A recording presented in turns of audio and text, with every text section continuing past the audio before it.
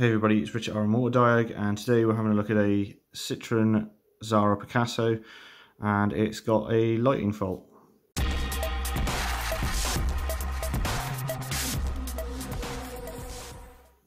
Right, so as you might have guessed, I have pinned it down to a BSI fault, just to keep you up to speed, because I didn't do any recording on the car. I've been quite busy lately. I've drawn out a basic picture of what I looked at in the first place. So hopefully we can get all that in shot.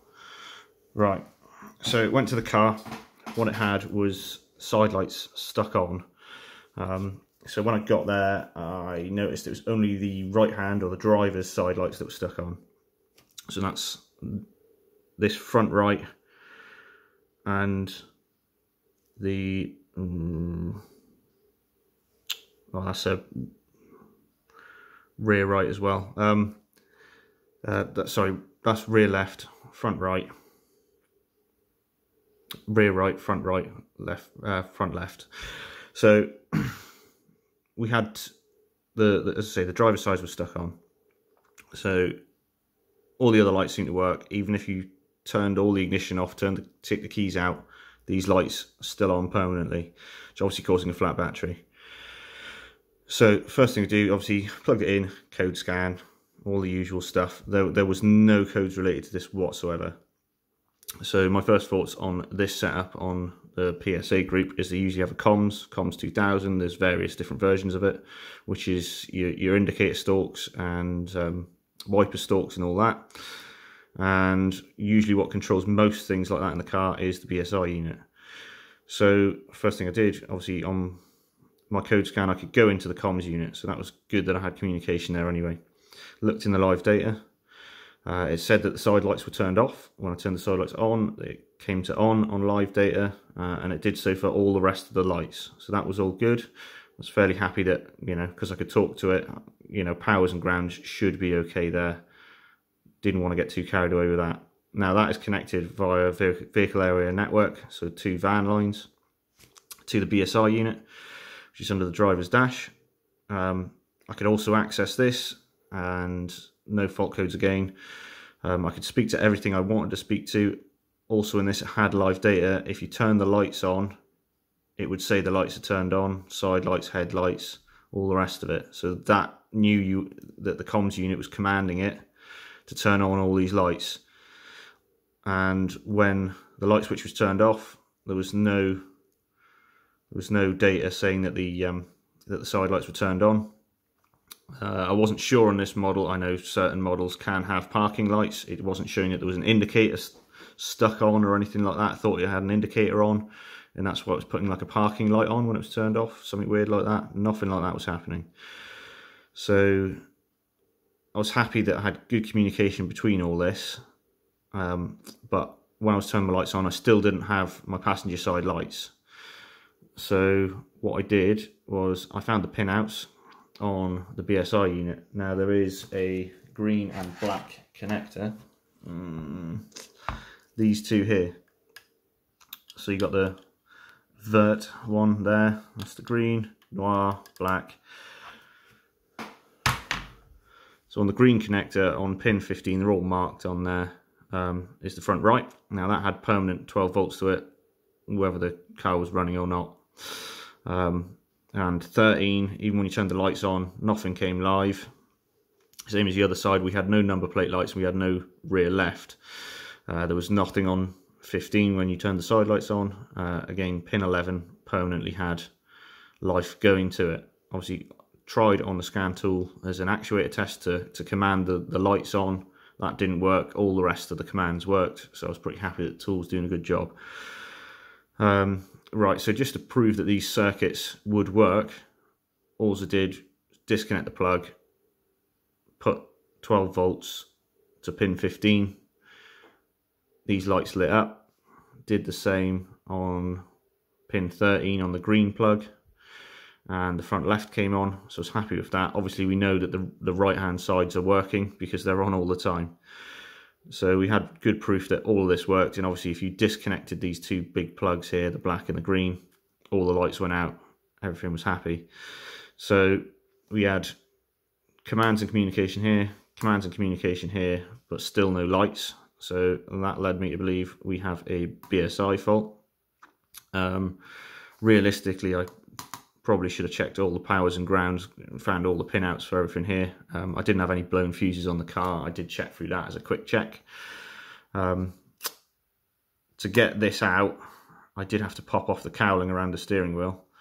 So I disconnected the comms unit just in case there was something really weird going on with it commanding this BSI to turn on the lights. That wasn't the case. They still stayed on even with this disconnected. So we definitely completely rule out that, leaving me just with a BSI fault. Now, what I did is when I took the unit out, there we go, it did smell a bit funny, like that sort of acrid, burning, plasticky sort of smell. So we've popped it open, and I have had this open as well. Get it out, and on this side of the board down here I could see what looked like burning, and it does smell a bit around there. Now, because these boards are pressed together, you've got sets of pins here, and there's another set of pins up in between these two plugs here. Now, they're only press fittings, so you can just sort of work it backwards and forwards, just levering it like this until they pop open. Obviously, you've got to go careful, you don't want to wreck the board. But as we can see, I think we can see our failure here. So we've got quite a considerable burn out of this. Now, that is a solid state 4-pole relay, I believe it's called. Now, I do have another one of these BSI units that I've broke for parts beforehand. So what I've done is I heated it up with the hot air station. I removed the chip. I don't know if we can get it in the light to see the part numbers on it. It's made by ST, and if I look at it closely enough, VNQ660SP, something like that. I'll probably put it on the screen if I can find it. I'll put it under the microscope and make sure I've got the right part number.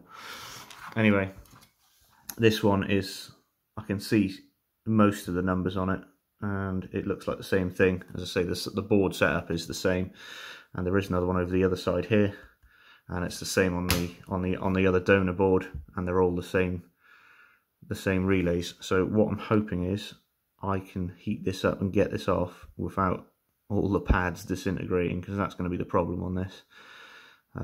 It would be nice to revive this board so it saves me having to pull information off of it and clone it onto another board, or wipe another board and then reprogram it.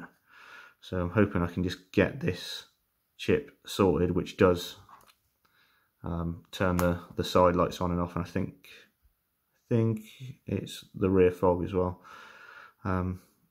So I'm going to heat this up and get it taken off, and we'll see what's left, and hopefully it'll make a good video and we can put this back on and resolve this the problem on this Citroen. Alright, so we've got the chip removed. Doesn't look very nice. We've got a different one to go back on.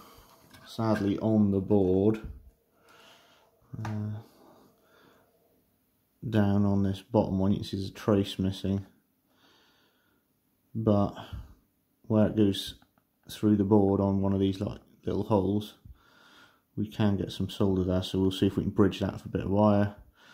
Got a bit of a tin out, obviously we've just got some marking here and some carbon burning, but I don't know, I'm hopeful we can put this back on and hopefully hasn't wrecked the board. So I'm going to get the chip in place, get some hot air on it, and see if we can get it back down and see if this works. Right, so we got another one on. Obviously these pads down the bottom were all right. My issue was this top one here, track was burnt out. These two pads are bridged anyway, and there is some you see where the solder mask is coming apart a bit around there, but none of these are bridged. So I'm going to have a good clean up around here and see if I can get some of the worst of this carbon burning off.